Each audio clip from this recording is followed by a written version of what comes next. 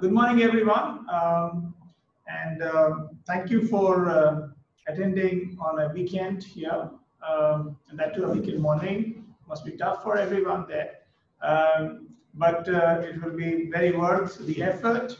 I really, we are having in our midst today a very distinguished, I would say, leader, administrator, academician, someone who is leading the institute which grooms administrators of this country, the Bahadur Shastri National Academy of Administration in Mussoorie, LBS NAA, Dr. Sanjeev Chopra, and he is going to come here and enlighten us, and it's our rare privilege that we are having such an authority among our midst. So I'd request Professor Shashwat Vishwas to welcome him before he starts his address. So.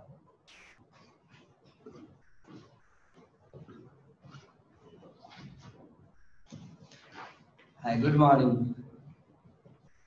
And it's with great pleasure that, sir, I welcome you on behalf of our chairman, Shri Dilip Bhatt, and on behalf of IRMA.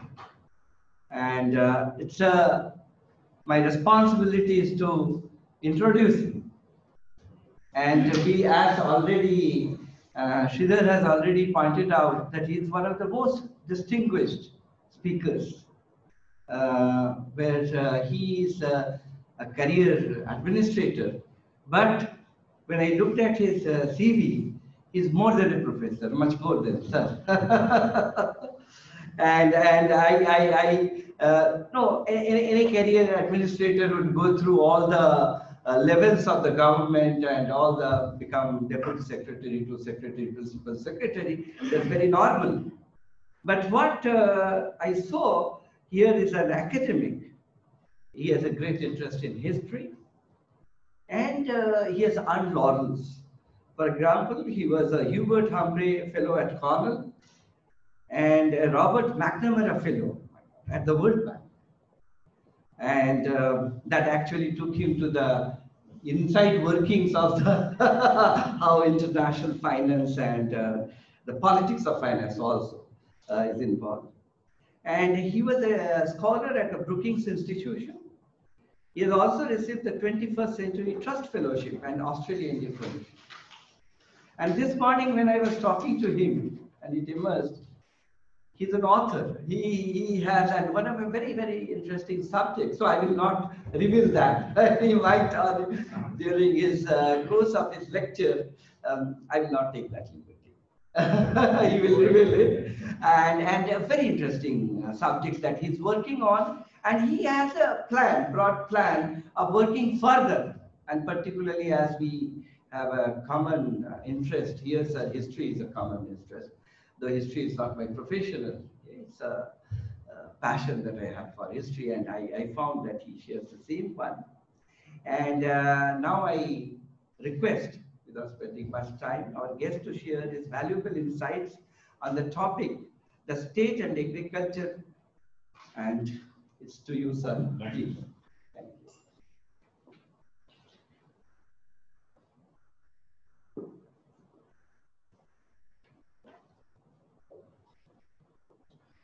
Thank you very much, Professor Vishwas, for a lovely introduction. But as they say, when you describe someone as a scholar administrator, he is neither a scholar nor an administrator. Thank you, Sridhar. Thank you, colleagues and friends. Sanjay is also joining in. And of course, the young members of the IRMA batch who are here. Mr. Rath, who was my first ADM when I was assistant collector in Purulia, and we go back a long way. And it is really remarkable that so many of us, are connected for this session today. Okay, friends, what I propose to do is that I'll speak for about half an hour to 40 minutes, and then we'll try to open it up for a conversation, because I think young people will be more interested in knowing about how one has come to some of the propositions that I'm going to propose before you. Now, the first thing that I want to share with you is that what is the state and what is the role of agriculture in the establishment of a state? Because You see, before a state can come into being, you need a permanent source of income. You need a permanent source of revenue. Because all said and done, you cannot run a state unless you have a permanent source of income. And that is also the mark of distinction between a society and a state. Just move on, please. You can have the first slide. So settled agriculture marks the transition from a pastoral society to a territorial state. And that's a very fundamental distinction between a society which is pastoral, because the surplus which a pastoral society produces moves with it. But the surplus which an agricultural society produces is retained or can be retained. And there are systems by which we can retain the surplus which a settled agricultural society can have. And the second point is that a state needs to have the force to enforce its law. When I use the word army, I use the word army in the sense of army, police, paramilitary, and all the forces which enforce, which ensure that if the state wants something done, it has the ability to enforce the law. Revenue collection is very tough. Nobody voluntarily wants to give up, their income. So whether it's a very large corporate firm or whether it's an individual, we all want to save taxes, and we do not voluntarily want to give to the state. So there has to be a coercive machinery to get the revenue. There has to be a priesthood to give the legitimacy. There has to be textual authority to lend legitimacy, because remember always that while power is always power, nobody wants to say that they are in power for the sake of being in power. They'll always say that you are in power because you want to promote socialism, or you want to promote a particular ideology, you want to promote equality, you want to do rural development, you want to serve the country. These are all the arguments that are given. Nobody says that I want to be in power because I want to be in power. People say that they want to be in power because they want to do something, right? So that is what gives legitimacy to power. And it's also important that power is not treated as an end in itself, but power is a means for doing things which the political leadership, the social leadership at that point of time would want us to do. And last but not the least, it is the state which creates rights, duties, and responsibilities which are legally enforceable. Look, in society, there are some social norms, there are some things that we must do, there are some expectations that we have for each other, but then there are certain sovereign expectations which a state wants, which a state demands, and which a state has the authority to enforce. So that is very important. Expectations linked with the ability to enforce that particular thing is what creates or what distinguishes a state from others. And that is why these days you find that there are failed states. There are states which cannot enforce their law. There are states which do not enforce their law beyond certain territories. So those are lawless regions, right? So that is the context of the state. Next. Now I want to take you to the Shanti Parva of the dialogue when Bhishma is on his deathbed and he and Yudhishthira are talking about. In fact, that is the first real text on the state. What is the state? What should the state be? Incidentally, I mean, all that Bhishma Pitama said he could not do in his own life, but lectures are different from reality. But that is actually what he wanted to project. And so he's telling Yudhishthira that the king should take 1/6 of the produce as the legitimate revenue from the tiller. And that is why Shadbhag, or 1/6, I mean, the ruler is one who takes 1/6 of the produce. That is the Hindu or the Indic concept of what is dharma. Dharma of the king is to protect his subjects, and to take, in return, he gets 1/6 of the produce. Even in Kautilya's Arthashastra, which is India's accepted political treatise, 1/6 of the produce is the legitimate share of the state. So the state has to run itself, or the maintenance of the state has to take place from this produce which he collects, which the king collects. Remember also that in all the Harappan civilization, the first excavations, we find large granaries. Now, granaries are areas where the produce is kept. So these are places where the food reserve is kept for war, natural calamities. And remember, those days, traveling mendicants. People would travel pilgrimage or movement from one region to the other. And it was the duty of the king, the sovereign duty of the king, to provide food to all those who were traversing his territory. Remember that India has always had this tradition of monks traveling across the country. I also noticed during my visit to Mansarovar that the King of Nepal had kept small, there were small apartments, and the food, rice and wheat and salt were kept for traveling monks who would be undertaking the yatra to the Mansarovar. So this is basically just to give you an idea of how what all were the responsibilities of the state. Of course, in those days, the big departments, like these days, we have the finance ministry and this ministry and that ministry. Those days, the important ministries were those, the heads of agriculture, horses, elephants. So these are all people who had specific designations, and they were responsible for ensuring that the state ran well. Now, just as in the Indic tradition, we had 1/6 of the produce, in the Bible, we have references to the tithe, which is 1/10 of the produce, which is the legitimate share of the state. And in fact, then you have the hadiths, which prescribe the rates for Muslims. The rate for Muslims was 1/10 of the produce. And it goes on to say that if you are growing agriculture by the side of a river, it is 1/10. But if you're collecting water from a distance, then it is 1/5. And for the Jews who had been first taken over, the Jewish land which had been taken over by the state, by the Muslim state, it prescribed, and then the Jews left agriculture because they felt that they're not getting adequate returns from agriculture. If everything is to be taken by the state, then what does the farmer do? So the Hadith said that 50% will be retained by those who occupy or till the land, and 50% will be the collection for the state and for the Muslim Ummah at that point of time. So this shows what is the authority, because these days, of course, the taxation proposals have to be passed by the legislatures.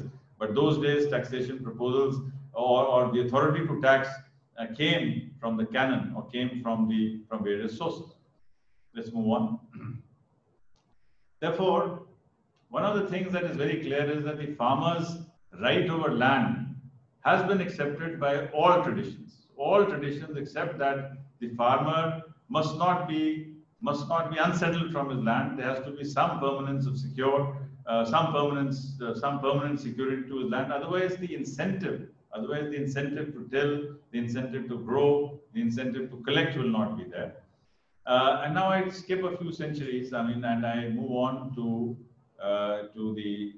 the times of Akbar, when Todermal, who was one of the greatest revenue ministers of the Mughal Empire, and remember that was a time when India had passed through a very turbulent phase during the time of the slave dynasty, the sultans, where they were not very sure on how long that dynasty would last, and therefore they would collect as much as they wanted to collect. But stable empires lay down certain norms, because unstable empires, or like an invading army, or somebody who's not very sure of how long he'll be living, or how long he'll be ruling, will want to collect everything immediately. But people or institutions which know that they're going to be there for a long time, they would like to set certain patterns, certain norms of taxation. And therefore, in the times of in the times of Todermal, although Abul Fazl continues to say that we'll be taking 1/6, but in actual practice, the average rate of collection in the times of the Mughal Empire, in the heydays of the Mughal Empire, Akbar, we were taking 1/3 of the farmer's produce towards the revenue. And this has many serious implications. The first implication is that the surplus is moving from the rural to the urban, right? Because if 1/3 is moving from the rural to the urban, this means that the urban is getting greater prominence. And that is what shows the growth of cities, because cities cannot grow unless produce can move or unless revenue can move from the rural to the urban, thereby aggravating food security issues in the rural areas. Second thing is that during regimes like those of Akbar, which are very, very large regimes, you see, if you have a very small territory to manage or to control, you can do with revenue in kind. But if you have to manage an empire as large as that of India during the times of the Mughals, you needed revenue in cash. And when you need revenue in cash, it means that you move from granaries to intermediaries, right? And that is the growth of the Arthiya system. That is the growth of what we are seeing today, 600 years later, is also the strength of the Arthiya system in the northern India. And that is being called to challenge, because the intermediary would make his money twice over. First, by converting that kind into cash, and then enabling that cash to be transmitted to the Royal Treasury. And that Royal Treasury would then provide incomes to all the Mansabdars and all the Ziladars and all the Subadars. And that is how the state ran. But this transition from the granary to the intermediary as the mode of transaction between the farmer and the state is a very important signifier of history, especially history when we look at it from the point of view of the farmers. You see, history, we can look at history in many ways. We can look at history, typically history has always been looked at in terms of kings and successions and the fights within the nobility. But there is a history beyond the history of the court. That is the history of the land, that's the history of what is being sown, how it is being sown, what is developed, and we move on. So then, let's move on to the next slide. And then you see, after the Mughals, you get the East India Company in the country. Now, the East India Company really had no idea about what kind of land settlements were there. I mean, they took over the Diwani of Bengal. I will not delve into that. But the remarkable difference which the East India Company brought in over what the Mughals were doing was that till the time of the East India Company, the farmers grew whatever they wanted to grow, and the state would only take a share of the produce. Money, the state found that its revenue had to come from whatever was being grown. But the East India Company also realized, because it was a mercantile regime, right? It was not just it was a regime which had, I mean, the whole basis of the Mughal governance in this country,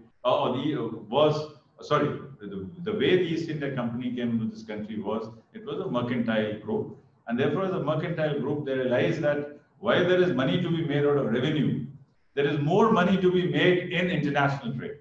More money to be made in international trade than by collecting the produce from the land. And therefore, large tracts of land were covered by commercial crops for the first time in the country, because while tobacco for self-use, some areca nut for self-use, some rubber for self-use, some coconut for self-use, that had already been there.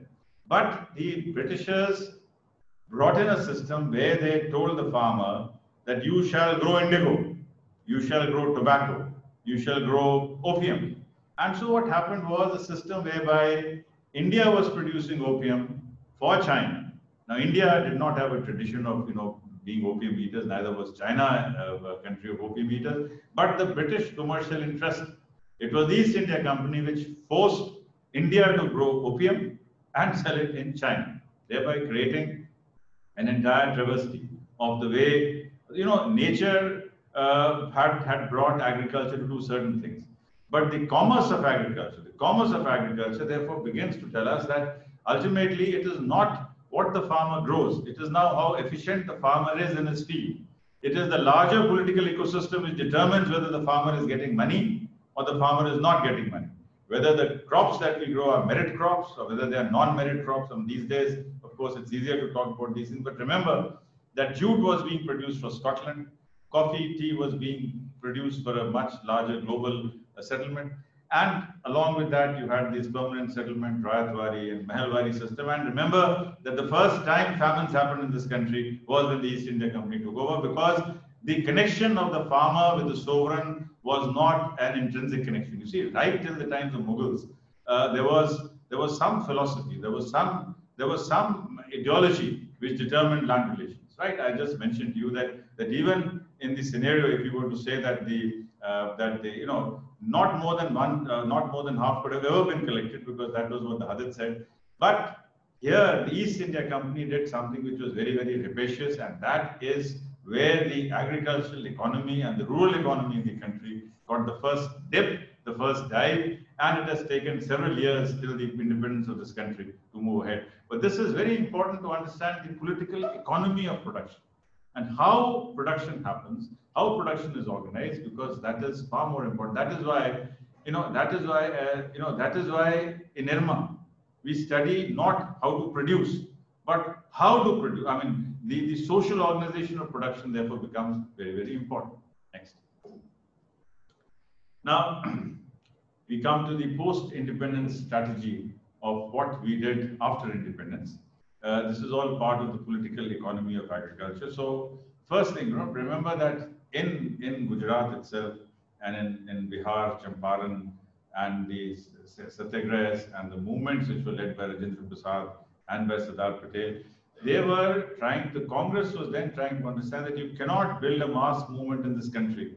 You know, look at the phases of the Congress. I mean, the Congress was a good debating society from 1885 till about 1905 to the first part of the 20th century. But then it was realized that you cannot have mass participation in politics unless the land question comes to the fore, unless the agrarian question comes to the fore, and that is why you had the Champaran Satyagraha. You actually had a documentation of what happens. You had plays written on it, the Neel Kuti. You had whole Neel Darpan. So you had a whole ecosystem of people looking at the relations of farm with agriculture and the rapacious nature of the state, because the state only wanted to extract, the state did not want to give back.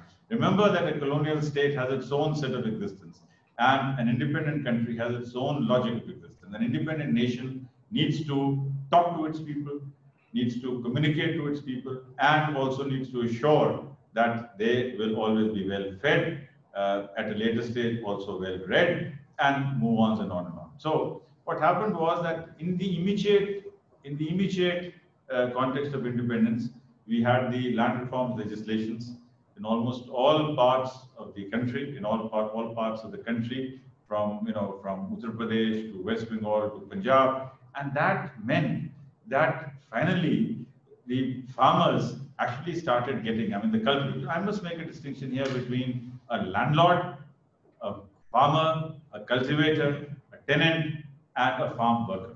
Now, everybody is generally bracketed as farmer, right? So you say farmers agitation, this, that. No, it is very clear. The agitation that's happening today in Delhi is the landlord's agitation. It is not the agitation of cultivating farmers. Cultivating farmers will not have so much time to agitate. See, it's a movement of landlords.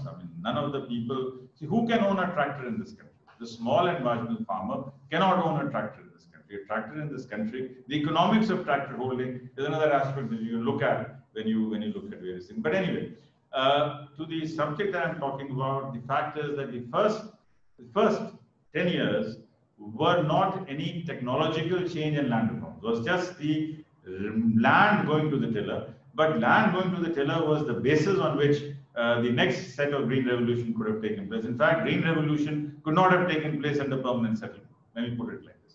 Green revolution could have taken place only when people owned their own land, and that is why green revolution was more successful in areas which had the Rayatwari system and the Mahalwari system, because that is where the farmers had greater control over their own entrepreneurship and their own enterprise.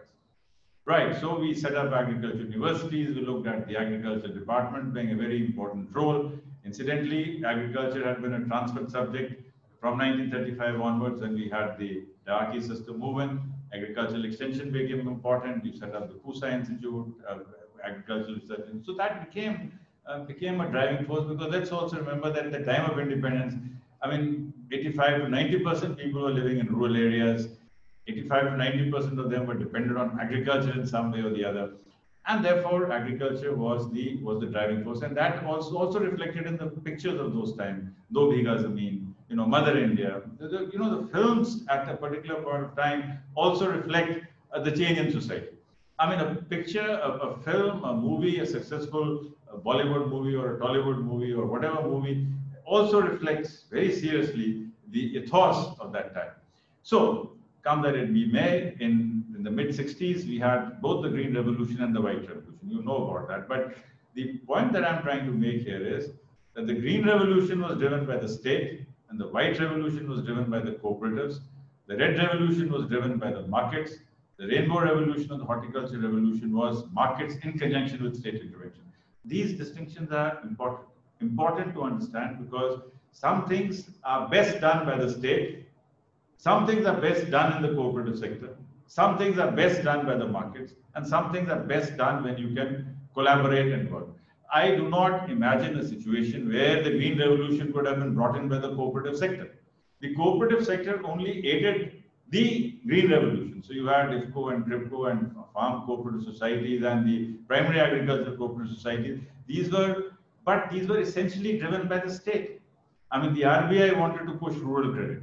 So the cooperatives themselves would not have had the money to fund agriculture the way you were able to fund it under the RBI and then NABARD. So NABARD has played a very significant role in so far as the green revolution is concerned.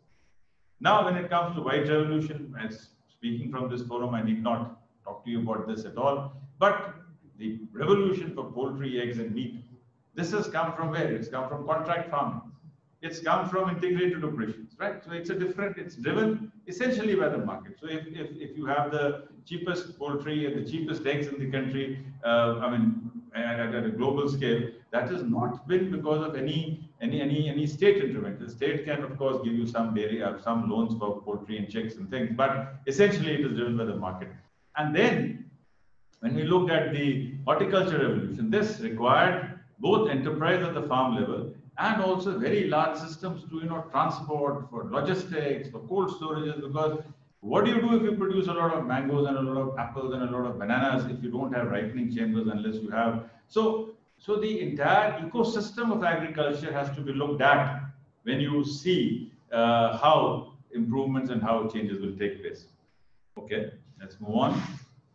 Now, you see, there are 2 or 3 concepts which I want to share with you. One is, you see, that till very recently, that is till the 21st century, food security, income security, and livelihood security were not part of the political system. Today, because of the MG Nariga, because of the right to food, it is a right of every Indian to ask for food.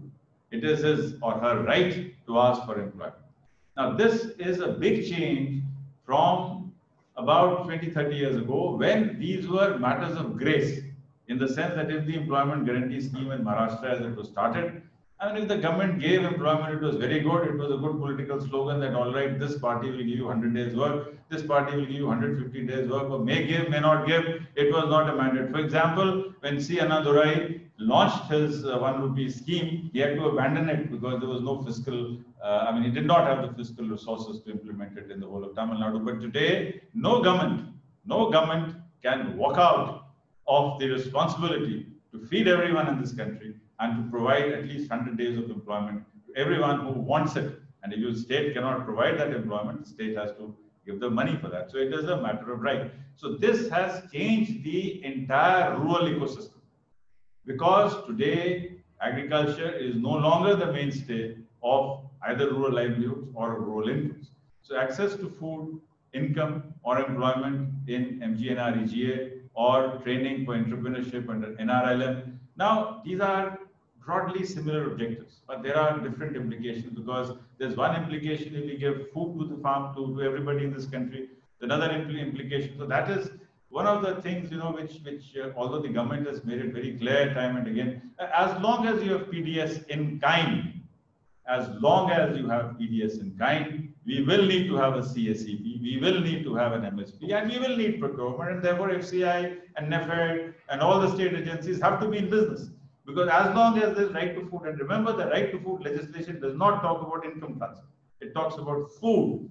Food means actual edible food, rice, wheat, bajra, cereals, pulses also. Because now that we have 35 million tons of pulses, pulses are also being added to the to this thing. You have now, earlier it was only now, for instance, in several states, the atta dal scheme. So pulses have become a significant player in this.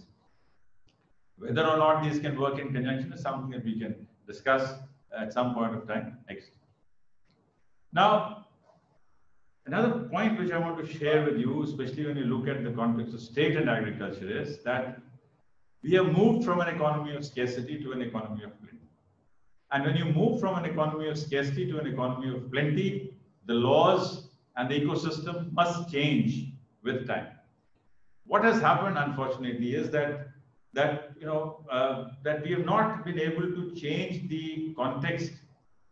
We have not been able to understand the context, and therefore we are repeating the text of the laws, repeating MSP, MSP, MSP. Now, MSP makes a lot of sense, but in a transaction system, when you look at the entire span of agricultural economy in this country, what portion of that is in procurement?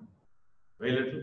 Most of it is driven by the markets. Most of it, and in fact, incidentally, I'm very happy that I'm sitting here in Anand. I mean, the highest value of an agricultural producer is milk in this country. How much of milk is procured by the state? The state does not procure milk. The cooperatives produce milk. Others buy milk, and so whether it is, what has happened is that certain norms have been set.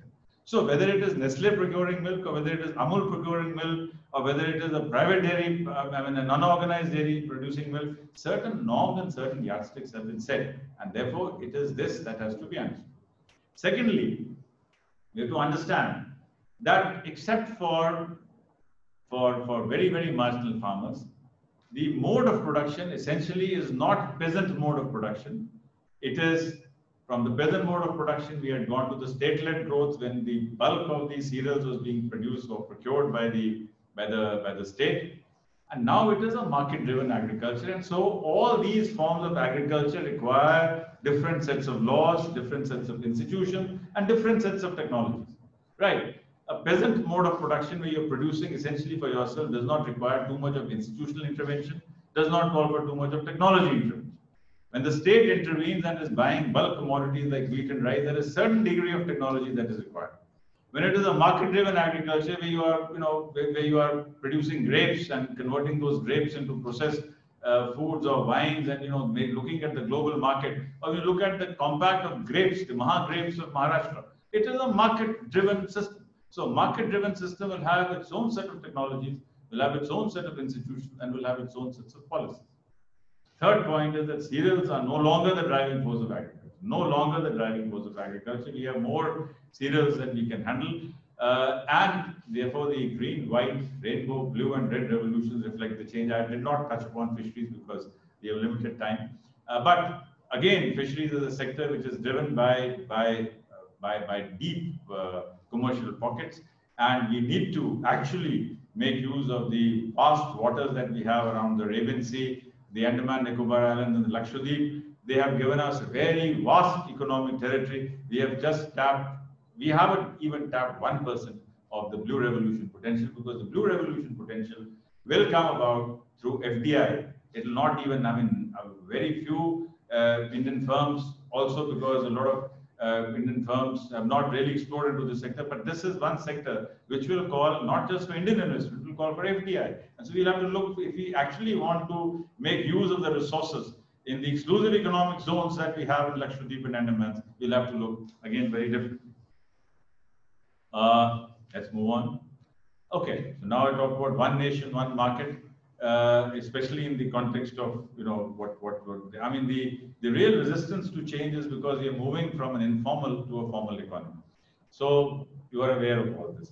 Trades, APMC, DNABs, and price assurance, dispute settlement. So let's move on. Because I think I need to give you time to ask questions. Now, this was in the context of farmers' agitation, and I think it's very important for people to come out and speak. Because what happens is that most editorials will take you, they'll say this is also right and that is also right. Farmers should not have done this, government should not have done this. But I'm very clear that the 3 new laws which have come in are revolutionary laws which will change the face of rural economy, which will change the face of India. So, and this, of course, the difference between facts and facts. Let's cut this out also. Let's move on to the next one. Now, I had written an article recently on 10 facts about the farmers' agitation, and I want to give you my take on that. Fact number 1, landholding pattern in Punjab, 20% farmers or 20% landlords hold 95% of the area. SCs hold less than 5%. SCs in Punjab are 35% of Punjab's population. They are not involved in this landlord agitation because they're not landlords. The government of Punjab officially recognizes that about 20 to 30% of the work in the farmers' fields is done by migrant labor from Bihar and Bengal. The actual figure would be higher. Fact number 2, that cereals are not the driving force for agriculture. The share of high-value agriculture, including dairying, is growing. 3. 1. You see, the right to work, the right to food, and the right to education are 3 very, very important rights, which no political party has the gumption or the guts or the political capacity to withdraw or even dilute. Nobody can do it. You see, you may or may not spend on highways or airports. But if you do not provide funds for Mahatma Gandhi Rural National Employment Scheme, the political party is sunk. And I say this with all respect, whether it is the TMC or whether it is the BJP, whether it is the Congress or any party, DMK, no party has the guts today. And this is a bipartisan agenda. There has been no debate on this. In fact, if anything, one of the things which all political parties have ignored is that when this right to food was being done, it was said that the issue price of food will be linked to the procurement price. No political party also has the guts to increase that 2 rupees to 3 rupees, because at the time when this law was made, the procurement price was about 1100, 1200. It has shot up to 2000. It will shoot up to 3000. But nobody will be able to change this 2 rupees, 3 rupees rice scheme. And there is no problem in that either. A country of this size must ensure that the poorest of the poor gets the access to food, the right to work and the right to food. And therefore, agriculture is changing, and is changing very rapidly. Fact 4, I told you about agriculture workers in Punjab, out migration, mechanization. The agriculture growth in UP, MP is much higher. More surpluses are coming from there. Fact 5 is that there is no threat to MSP or CSCP. Procurement will continue as it is. Fact 6 is that dispute resolution is a very positive and a proactive step. I mean, if there was a dispute between, say, Nestle India and the farmers, you don't have to go to the courts. You have to go to the local STM. Now, there is a very strong advocates lobby which is getting into this. I mean, why should a dispute settlement not happen at the locust level, at the level of the executive magistrate without lawyers, right? Procurement will continue, ENAMs will grow, intermediaries will lose. And let me tell you that I'm sure many of you know that at least 30% of the land in this country is under informal contract already. It is already under an informal contract because nobody is going to give his land on lease officially. The land rates in Punjab are 25 to 30 lakh rupees an acre, on which the resource that you are getting from an informal contract is 60, 70,000 rupees. Who will want to do it legally? Who will want to give away 25 lakh rupees of his real estate for 60,000 rupees a year as an informal income, right? So this is all legalizing what already exists. And fact number 10, which you all know, is that corporates, and this is something that you have to communicate, that corporates are not interested in business, not holdings. Ownership is no longer the driving value for a business. It is farm mechanization, value chains, brand possibilities, logistics. These are the new growth drivers. So this is how the political economy of agriculture is changing. I now come to my last slide because there's very little time left. So the infinite possibilities that I look at is produce in India, feed the world. You have to reimagine urban agriculture, technology, information as the key drivers of agriculture. And here is the challenge. Will we take the lead? Will the cooperatives and FPOs, are we in a position to take the lead? Are we in a position to develop such nimble and flexible organizations which can work together with the corporates to give better value to the Indian farmer, to the Indian consumer, and to the Indian corporate? So that is, we have always looked at, one of the problems when you are a developing economy or a growing economy is that you are looking at things in terms of binaries, that either I gain or the processor company gains.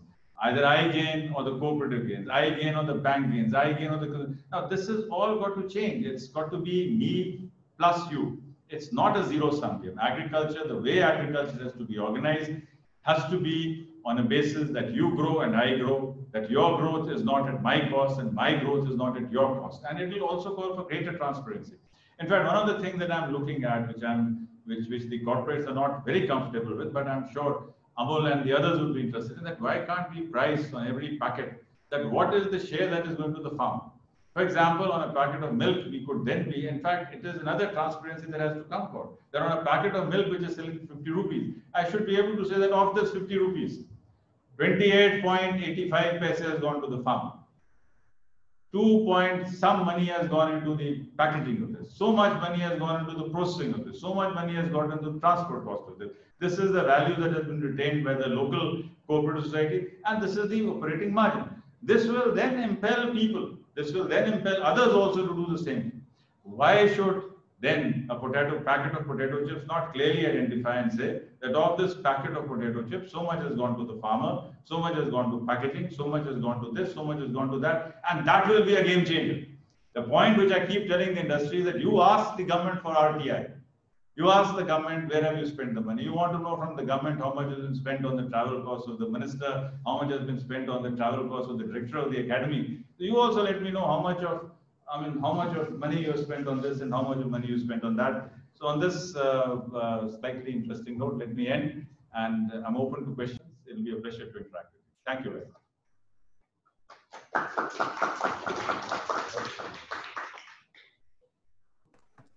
First of all, I would like to thank you, sir, for such an elaborate session. It was a huge enrichment to our understanding.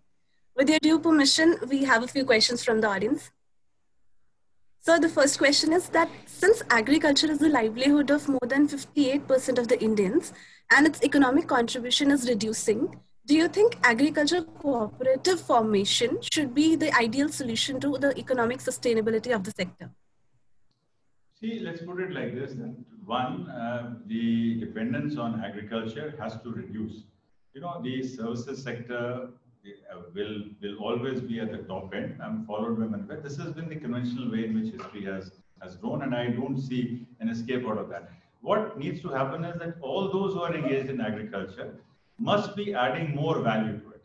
Now, where do we add more value? You see, I would put it like this, that today, in today's world, there cannot be one-stop solution to everything. Cooperatives are not the panacea for everything. Likewise, the market is not a panacea for everything, and the state is also not a panacea for everything. There will be sectors, there will be commodities where the agriculture sector, where the cooperatives will do very well. Like aggregation in the horticulture sector, for example, the FPOs will do very well. If you had a potato growers FPOs, cooperative, they'll do very well. What is also very important is that, you know, this artificial binary that we've created, that cooperatives versus state, cooperatives versus, no, I think the cooperatives in Bengal, for example, if you're producing potatoes for PepsiCo, you'll have to make a FPO, you'll have to make a cooperative which will then deal with the Pepsi, with PepsiCo. Likewise, if you're dealing with any commodity. So, you know, it depends on what is the kind of commodity that we're dealing with. What is the geographical location that we are talking about? Because in very remote areas, for instance, let us take the case of Arunachal Pradesh, for example. Arunachal Pradesh or Mizoram, which produces some of the finest pineapples. I mean, the pineapples of Mizoram are delicious. They're very nice. They're very good. I mean, the kiwis which are being produced in Arunachal are very good. But those are places where the state will have to intervene because we will need to get them out. So the economics will not work. That is a much larger issue on the financial implication of the economic cost. Now, we can either, now look at it this way, you can either subsidize Arunachal through the budgetary support, or you can support the farmers of Arunachal by extracting the produce and, you know, finding a, so these are all things which will, you know, if you would, we'll have to ask a very specific question, and only then I'll be able to give you a specific answer, because, and it's going to be very different. You know, kiwis from Arunachal is a different cup of tea from grapes in Nashik, right? So in Nashik, it's a collected area. There are a lot of farmers, they grow grapes. Bombay is nearby. They can sell the wine and they can export the wine. But what happens to Arunachal? So, you know, and let me tell you that once this road from Agartala to Dhaka, once that starts, you know, the economy of the whole Northeast will change. So economic possibilities are not just a function of what you are doing. It's a function of what is happening. That the rural roads program, for instance, I mean, the Pradhan Mantri Gramin Sadak Yojana has brought about a lot of change. I mean, once there is internet connectivity throughout the country, and if there is more IT literacy happening, you will find that things will change. You know, so it's a question of how you. I mean, each commodity is very specific. So that's. I'm not skirting your answer, but it's difficult to answer. Let's put it that way. Right, so thank you, sir. There's one more question. It says, there have been a lot of policies for agriculture and allied activities, and sometimes beneficiaries remain unaware of them. So do you think that at the policy level, an integrated flagship program or a policy should be implemented? Certainly, you see, you have to look at it, you know, that we are dealing, when we talk about communication, when we talk about, farmers should know, peasants should know, we have 125 million land holdings in this country. That was about 3-4 years ago. Now I think it should be about 130 million farmers speaking about 20 different languages and speaking about 40 different dialects.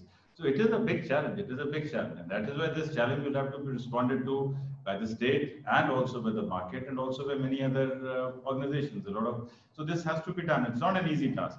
The point is that are we better than we were 10 years ago? Are we better than we were 15 years ago? In that, we have to look at things incrementally.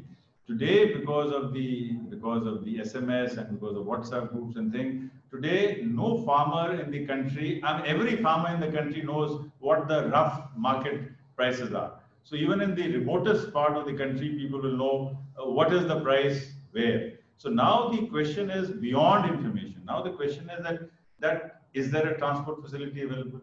Is there aggregation happening? So those are the next set of challenges before us, because again, information is not an end in itself. I mean, what do I do? I mean, I'm a farmer sitting in, say, I'm a coconut producer in Minicoy Islands. I know that this is the rate of copra. What do I do with it?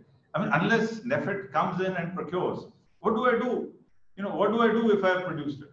So getting information, getting price information is one aspect, but being able to organize your logistics, being able to aggregate the produce, being able to link it to the market, ensure that there are no disruptions on the way, that is the real challenge.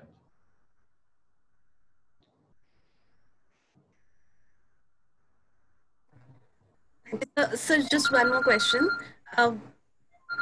Which has been the most impactful and historic agriculture reform in your opinion? In my opinion, the most historic is what happened here. The Amul experiment has been one of the most successful interventions ever, anywhere in the world, And I say it with all humility, and I say it with a matter of great pride. So it is both with the matter of great pride and a matter of great humility that I say that this is the place which has actually transformed a new possibility. You see, one thing is that what you have been able to achieve, that is one thing. The other is that what is your expectation? What is the possibility? You've been able to dream. And I think this is what Amul has shown, that by collecting 1 liter, 2 liters, 3 liters of milk, by giving a very clear idea to the producer that, look, this is your fat, this is your SNF. And 30, 40, 50 years ago, they were able to do it with little centrifuges and with that, what is it called? Centrifuge. Actually, so we've forgotten the names of those machines also. But so what was the logic? In fact, currently the Academy and IRMA and the CVC, we are doing a study precisely on these things. That if we can actually pay the farmer on the basis of the quality of his produce, he or she will be incentivized to produce better quality produce. The problem with FCI and NEFIT has been that it is just checking fair average quality. So fair average quality is whether you fail or you pass. And let me also tell you, all of you are IRMA students, if it's only fail or pass, you will work only as much as you're required to pass. You're not going to move towards excellence. Move towards excellence is only when you know that if you've done well, you get an A+, you get an A, or you get an A-. If it is only pass or fail, then everybody's performance is just about to pass. So that is something which, and unless we give price incentives, unless the farmer is being paid more for producing better quality rice and better quality, and today we have the technology for it. You see, 30 years ago, 40 years ago, remember, as I said one thing very clearly, that there's a difference between economies of shortages and in some other context I was reading, you see that, during war times or other times when the country needs officers and they need soldiers for the army, standards are relaxed. So during the emergency commission, you have an emergency commission officer, right? So I mean, then you're not looking at are you good? You're only looking at are you not bad? So we now have to make that transition from not just being good but to being excellent, and that is where and now that you have a whole set of markets, you have a market for very good milk, market for cow milk, market of this. So that is what will have to happen in the case of FCI also. It will have to happen in the case of NEFIT also, right? Hello. Yes, please. Yeah. Hello. Hello. Hello. Yeah. May I ask a question? I'm Shailendra of IRMA. Yes, sir. Yeah, Dr. Chopra, thanks for giving this perspective on this agricultural history of India and where we stand, and also reflecting on the issue of the current bills. Of course, you made a point that this this agitation that is currently going on is one of the landlords. You gave statistics of Punjab. Huh? Yeah, Punjab has a different kind of a landholding pattern, but there is also considerable tenancy. But the agitation has been going on in all other states also. And small farmers in India constitute 86% of the holdings, right? And therefore, for various reasons, it is being portrayed as if it is only a Punjab based. Of course, MSP is important for Punjab and Haryana. So they are also worried about that, because these laws possibly, if not today, but in the coming days, might weaken or might dismantle MSP, if not immediately. Yeah? So therefore, they have that fear also. But there are agitations of farmers against these bills all over India, and who are largely from the small holding classes. So therefore, the perspective that you said that it is a landlord-based kind of a thing. In India, of course, if you still consider that the landlords exist in a large number, that is a wrong understanding.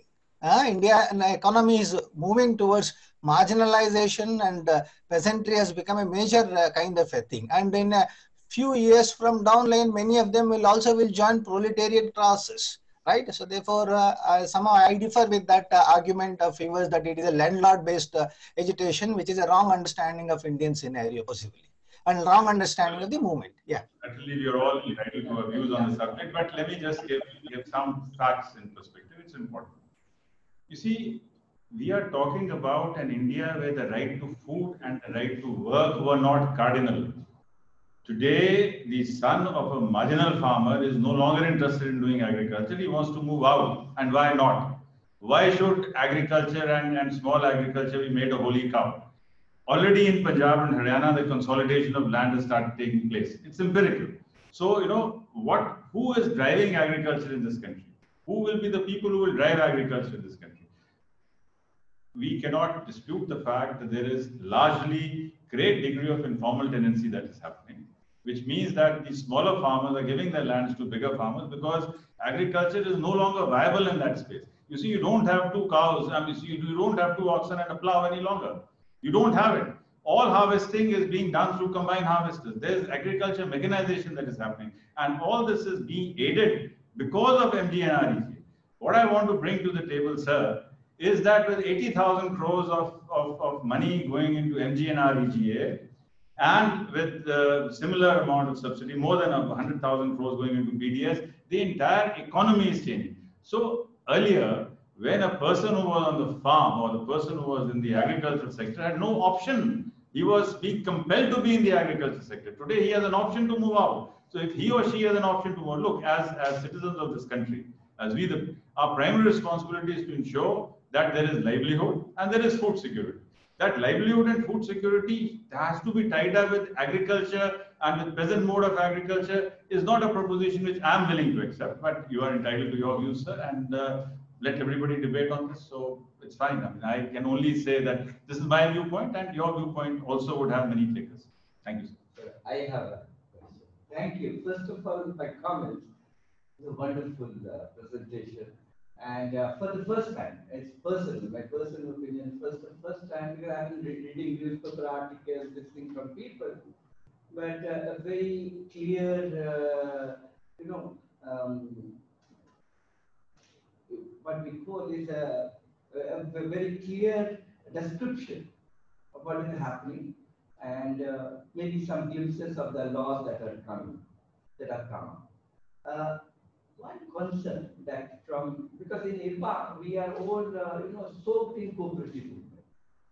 And there are certain pointers in the cooperative movement, and we have a concern. The concern is this: if individual farms are allowed to directly interact with the multinationals, the big agribusiness processors, without any organization of their own or any other intermediaries, like government that acted as intermediaries for a long time, what will happen to those relations? Because it's an unequal relationship of unequal power.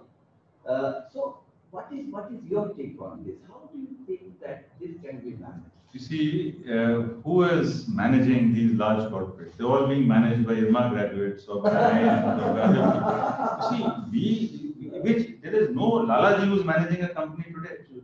I mean, look at it this way. I'm telling yesterday's example when Gujarat Ambuja, when Gujarat Export, they're into the business of maize. They're looking at IRMA graduates because it has to be professional. And as I said, I have already made a point that let us bring in transparency in this aspect. Let's make a beginning here. So if that is done, then everybody will know. I mean, today or tomorrow, people are questioning these things. Right? And also, let's understand that we are growing. India is no longer a poor country. Please, let's get this out of our heads. India is a country which has a lot of poor people, but we are not a poor economy any longer.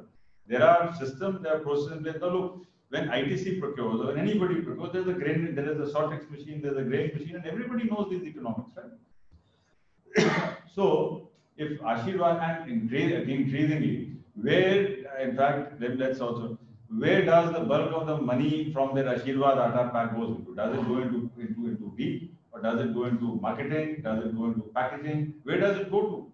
So as we will evolve, we will understand these things. So I mean, we are so scared of change, and we are so scared. And let's also understand the fact that even today, is FCI allowed to procure in Punjab? It is not the FCI which is procuring in Punjab. It is the Artiya who is procuring in Punjab. So that is the aspect. And look, the fact is that as the economy will grow, there will be consolidation of land holdings. I can have a coffee bet with you and with all the participants here that in the next 10 years, there will be consolidation of land holdings because this model of very, very small marginal land holdings playing a role in the economic life will not happen, especially because the right to food and the right to work are not matters of grace. They are matters of right. You have a right to expect. You have a right, and laws are very clear. In some states, it is the BDO. The Supreme Court has made it very clear. So many states, and I have worked in the state government, it is now very clear that it is your job. You have to provide. What are we looking at? Are we looking at subsistence agriculture? Are we looking at? I mean, I am with you, Professor, that everybody in this country has a right to food, and everyone in this country has the right to work. And if those two rights are determined, then we must move into the most progressive and the most competitive agriculture so that we can feed ourselves and we can feed the world. And that's the way to go. Thank you, sir. Thank you. Thank you, Dr. Sanjeev Chopra, sir, for enlightening this session on such a topical issue. The lecture was an insightful journey on the development and growth of Indian agriculture, exposing us to the various economic ground realities and how managerial and administrative perspectives evolve over the time with them. On the behalf of our chairman, Shri Dilip Raj sir, faculty, staff, and the students of the IRMA's 3 programs, I thank you for sharing your views with us today. Thank you, sir. We are really grateful. Thank you very much, Apurva. It was a pleasure interacting with all of you. And my compliments to Dr. Raj and of course to... Sir, one minute. Yes, thank you, sir.